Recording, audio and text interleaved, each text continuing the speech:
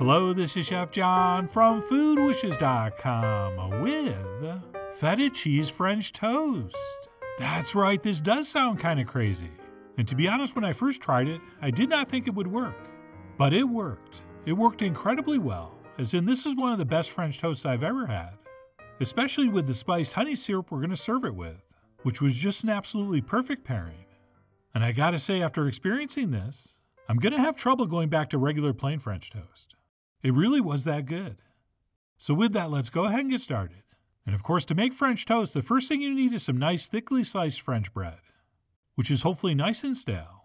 And what we'll do is transfer those into a single layer in some kind of dish, in which we will soak them with our custard, which is the next thing we will mix up.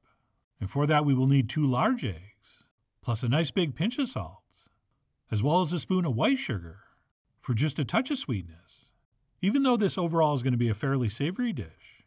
And that's why we're only going to add a couple drops of vanilla, just a touch, and then a fairly small pinch of cinnamon, and then last but not least, a little shake of cayenne, because why not? And that's it. We'll finish up with some heavy cream, at which point we'll take a whisk and give this a thorough mixing. And yes, you could probably use milk for this and it would be fine. But that little bit of extra fat in the cream really does make this a little more decadent and rich. But for something a little bit lighter, go ahead and use the milk.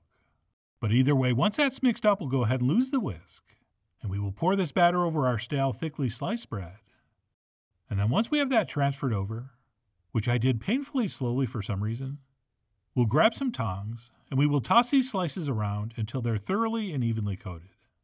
And while I'm doing that, let's review the 2 keys to perfect French toast.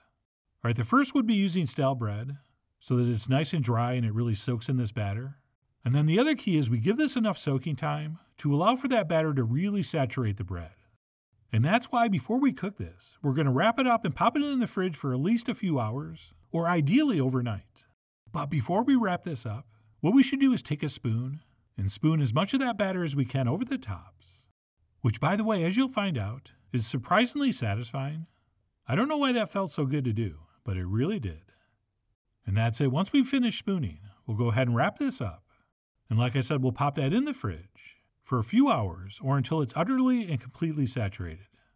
And while we're waiting for that, we can at any time go ahead and make our spiced honey syrup, which is going to start, not surprisingly, with some honey. Oh, and you remember when we first bought this? And it was beautifully clear and runny and looked like liquid glass. I miss that honey. But even though this one's a little bit crystallized from sitting around, it's going to work perfectly, so don't worry if yours looks like this. And then to this we will add a couple tablespoons of water, and we will set our heat to medium. And while that comes up to temperature, we can go ahead and add some Aleppo chili flakes, which are not very spicy, but extremely fruity and flavorful. But of course, use whatever kind of chili flake you want. Or don't use any. I mean, it's your breakfast. And then we'll finish up with a nice big pinch of salt. And then besides stirring this together, all we have to do to finish this is basically wait for it to start to simmer, at which point we'll cook it for about 30 seconds. And believe it or not, that's it. And even though it might seem a little bit thin at this point, as this cools and the molecules slow down, it will definitely thicken up. And of course, if it doesn't thicken up to your liking, just reduce it a little more. All right, so our spiced honey syrup is set. And assuming our bread is now fully soaked, we can move on to the feta. And what I have here is a beautiful hunk of French feta, which makes sense to me since this is French toast. And what we'll do is take a knife and cut off some nice thick slices. And yes, while you do this, you're going to get lots of crumbles also. But don't worry, once our toast is cooking, the crumbles will work just as good as the slices. And the only reason we're even cutting slices is because those are a little faster and easier to apply to the bread. So if all you get is crumbles, don't worry. And then to cheese our toast, we'll go ahead and pull that out of the fridge. And we will start pressing nice thick slices of feta into the surface. And right here you can see what I meant about the slices. Right, those are just easier to place and press on than a bunch of little crumbles. But as long as we get almost complete coverage, it's really not going to matter how you did it, since the cheese is going to melt anyway. Oh, and by the way, the other reason I chose French feta for this, above and beyond the fact that it's in the name of the recipe, is because French feta tends to be one of your more mild varieties and isn't quite as salty and funky as some fetas. But having said that, if you only have access to Greek feta or Bulgarian feta, or even a domestic feta, I would go ahead and use those anyway, since those should work as well, and maybe even better. And that's it. Once our bread's been feted, or as we call it around the office, fetishized, we will head to the stove, where we're going to place this cheese side down into a mixture of olive oil and butter that we've gotten nice and hot over medium-high heat, in definitely a non-stick pan. All right, that's kind of a key here.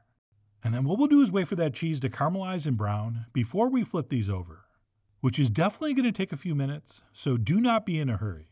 Okay, at first that cheese is going to melt and get kind of watery, but eventually that will turn into steam and be absorbed up into the bread, which is one reason this tastes so amazing.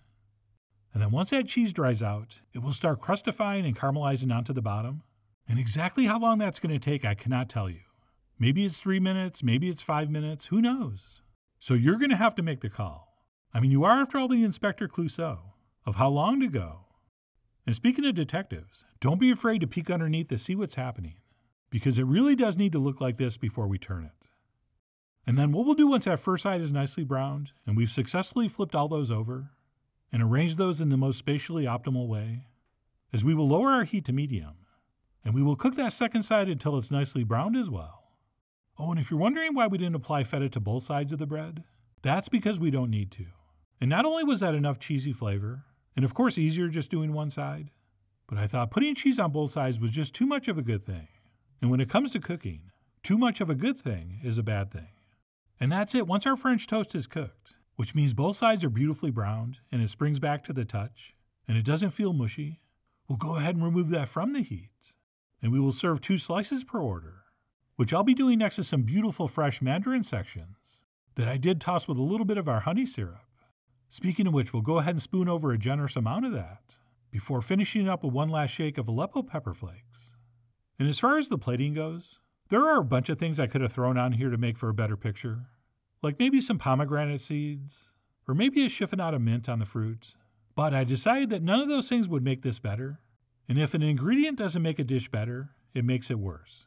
So I just stuck with this very simple presentation, and I'm so glad I did. Because this, my friends, was one of the most delicious, most enjoyable things I've eaten in a long time, breakfast or otherwise. All right, I love regular French toast, but when you add into the mix crusty, caramelized chunks of feta cheese, with the richness it adds, but also that salty, funky brininess, which, by the way, was not overpowering at all.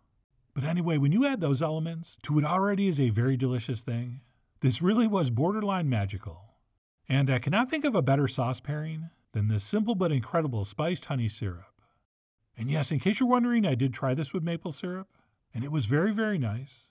But there's something about the combination between honey and feta that just pairs so perfectly, which is probably why it's been paired for like 1,000 years.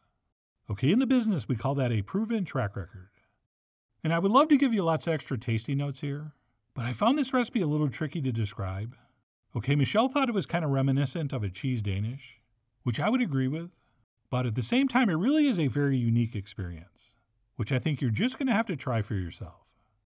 And while I really did love everything about this vegetarian version, if we wanted to turn this into a little bit of a bigger breakfast, I would think this would be very nice paired with like a Mediterranean spice sausage, plus a couple poached eggs over the top. So I might try that next time. But whether you take this idea and run with it, or you make it exactly as shown, I really do hope you give this a try soon.